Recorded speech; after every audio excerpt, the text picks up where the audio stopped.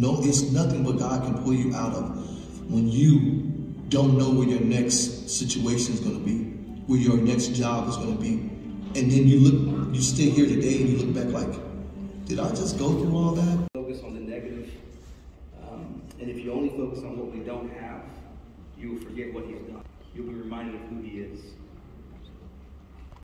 You'll be reminded of who he is. And my 8-year-old said, it's not your car, it's God's car. And run cross country. I should have been so grateful. I didn't come from an educated family. I should have just been grateful, like, I'm in college. But instead I focused on what I didn't have. You know what I focused on what I didn't have? A wife. Is the married people are like, ah! The single people are like, what's wrong with that? Journal entry. I'm not kidding. This is legit real life stuff. I'm so miserable. My life is hard, guy. While I'm playing college basketball, majoring in sports medicine. I believe are important elements, but I encourage you. There's so much more. Go study it. I'm not going to cover it all. I encourage you in your small groups, in your personal time, go study it. What we're going to do is we're going to work backwards from the book of Leviticus. Some of you, when you start reading your Bibles, you go Genesis and you probably skip Leviticus, right? We're going to be in it. And we're going to look at chapter 23. We're going to go backwards with a different feast. And we're going to end on the first feast, but we're going to end on Easter, the Passover feast. Today we're going to talk about the Feast of the Booths. This is called, in Jewish culture, Sukkot. Sukkot was first used when in Genesis you see that there was a Sukkot built for housing animals. It's a homemade ship. It's a place of covering, a dwelling place.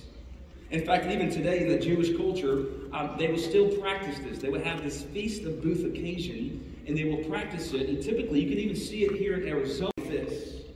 They make this homemade tent, and you would see them today in Phoenix, and they would have to live in this tent for 7 days. It was a time to remember. It was a time to remember what God had done in their lives, a time to remember that he had forgiven them, a time to remember. It was a time for them to pause long enough for 7 days. And I'm going to read this text to you, and I'm just going to throw a number out there. In 700 years, here's what's going to happen. And you're thinking, that guy's crazy. They put it in writings, they record this sermon. 700 years from now, you're like, he was right. It's kind of like this.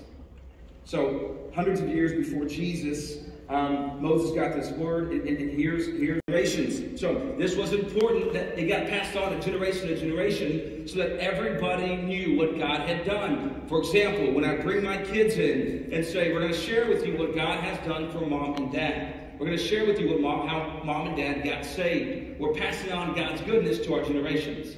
They were doing the same thing. God, to get them to do that. And as they were praising him, and you can see through the top, they would remember 3 things in this tent. For 7 days, praising, remembering 3 things. Number 1, they just came out of Yom Kippur, which is the Day of Atonement. So they were just celebrating the fact that God has forgiven them of their sins. I want you to dance. They would dance and celebrate this because of the harvest that God had given them. Also representing the harvest that's to come with Christ. But this they would celebrate. There's the courtyards. There's the Levitical priests. The Levitical priests were like their worship pastors. Everybody is celebrating water for the plantation and the fruits. The next one is they would use blood. This is wine as a form of sacrifice. So here's what would happen. They would come in and you would see the water pour down. Water, God, pour your spirit. God, pour your blessing over us. You would see this as the sacrifice in the blood. And here they are, and they're celebrating, and everybody is cheering. They're, Lord God is my strength and my song, and he has become my salvation. Listen to verse 3. With joy you will draw water from the wells of salvation. This word salvation here in the Hebrew means Yeshua. Listen again, with joy you will draw water from the wells of Yeshua. So what he is saying here, as they're reading this, Jesus is saying, I am the one you are celebrating. God. And he had this plan all along. He said, while you're waiting, I'm already here.